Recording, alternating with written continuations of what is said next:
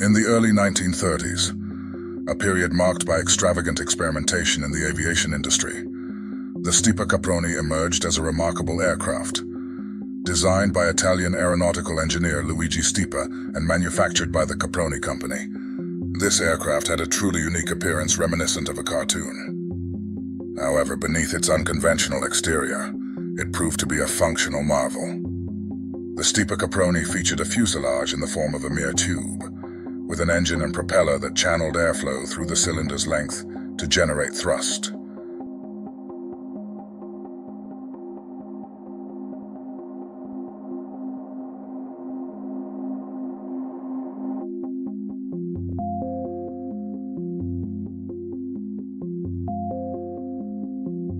During 1932, the Italian fascist government sought to showcase its technological prowess, especially in the field of aviation.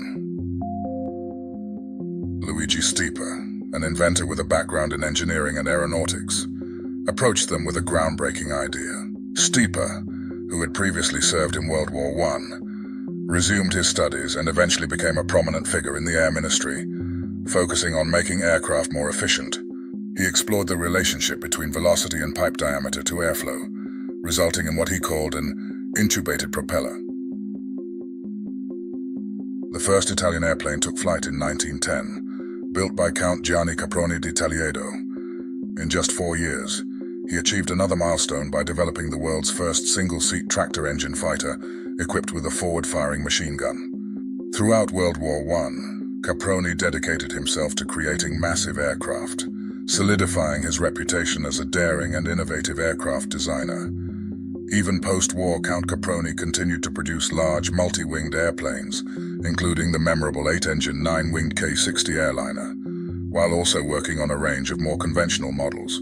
Caproni's extensive experience made him the ideal choice to realize Luigi Stipa's vision.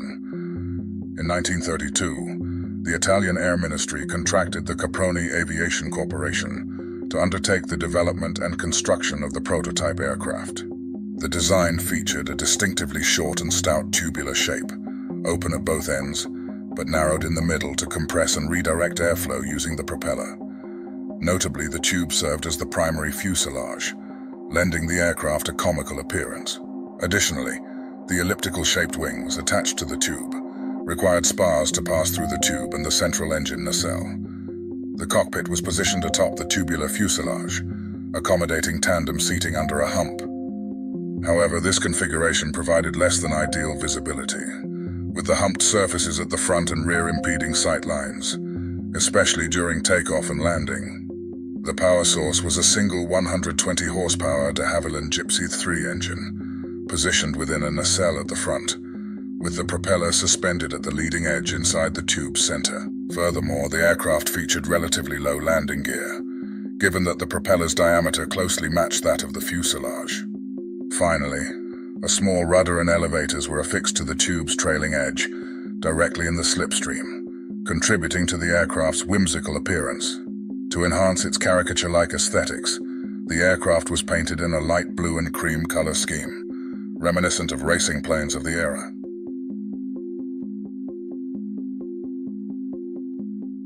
When Caproni test pilot Domenico Antonini took the Caproni Stipa on its maiden flight in October 1932, it presented a truly astonishing sight.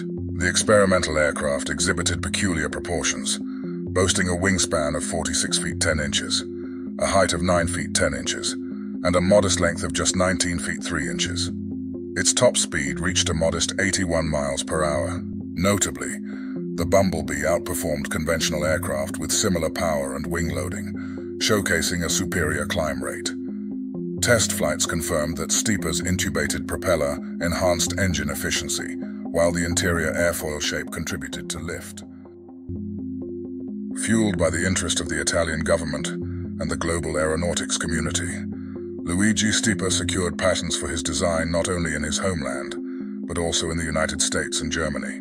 Despite the Air Ministry's reluctance to embrace Stipa's theories, the Italians actively propagated them for propaganda purposes, resulting in the dissemination of his work to various countries, including France and the United Kingdom. In 1934, German engineer Ludwig Korth introduced a ducted fan system with similarities to its Italian counterpart, a concept known as the Korth nozzle, which remains in use today. Additionally, the French expressed interest in the Italian model and commissioned the development of a night bomber, incorporating intubated propellers based on Stipa's designs. This endeavor gave rise to the BN-4 night bomber, designed by Murau, intended to accommodate a crew of 4 and equipped with retractable landing gear and 2 power-operated gun turrets. Featuring a wingspan of 59 feet, a top speed of 233 miles per hour, a range extending to 1,242 miles, and a ceiling reaching 33,136 feet. This model held the potential to vindicate Stipa's vision. However, the nationalization and reorganization of the aviation industry in France thwarted the project's progress, preventing the construction of even a prototype. Subsequently, following the development of the V-1 flying bomb, Stipa alleged that the Germans had appropriated his patents.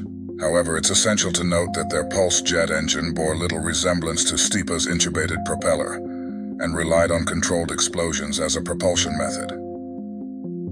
Regrettably, no substantial efforts were undertaken to advance the development of Stipa's intubated propeller. Nevertheless, in 1940, the Italians introduced a more sophisticated derivative, the Caproni Company N1. This innovative aircraft employed a traditional radial engine to drive a variable pitch ducted fan compressor located within the fuselage. The system necessitated additional fuel within the compressed air, leading to combustion in a tail-mounted chamber.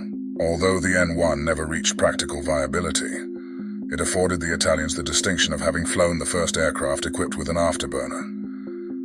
Following the conclusion of World War II, Stipa firmly believed that jet engine technology drew inspiration from his designs. Some historians concur, acknowledging parallels between the intubated propeller and turbofan engines, thereby partially vindicating the Italian inventor and his creation.